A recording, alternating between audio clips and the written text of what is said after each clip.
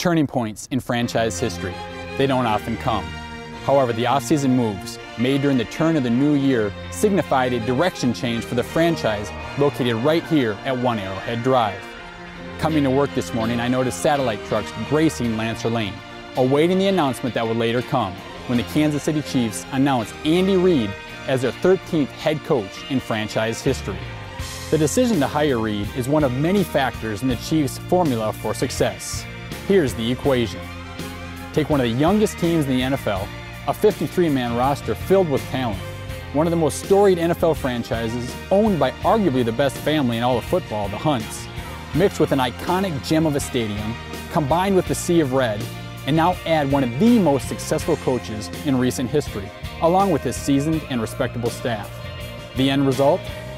It's Renaissance time in the City of Fountains as the franchise prepares for bigger and better things into 2013 and beyond.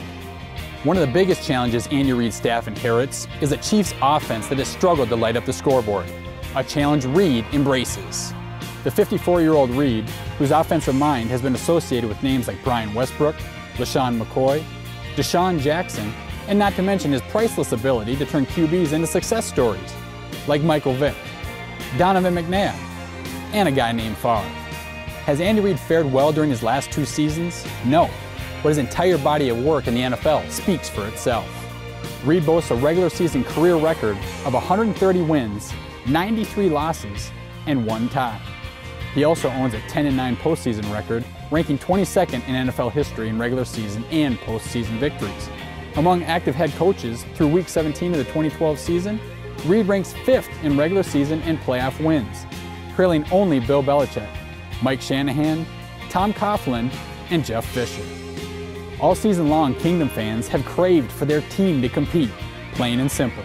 That competition will reflect the work that gets done from January to August, which, if you ask me, has already begun in a spectacular fashion. What's next to come? How about trips to the Senior Bowl and NFL Combine, as well as free agency and the NFL Draft in April? We'll cover it all for you Kingdom fans right here at KCChiefs.com. The difficulties of the 2012 season, both on and off the field, are now being replaced with an electricity and an optimism that are contagious. Stepping out of the insider role and speaking strictly as a fan, I can't wait to see a packed Arrowhead Stadium with fans cheering on their team to division titles, playoff victories, and beyond. So hold tight, Chiefs fans, and enjoy the ride.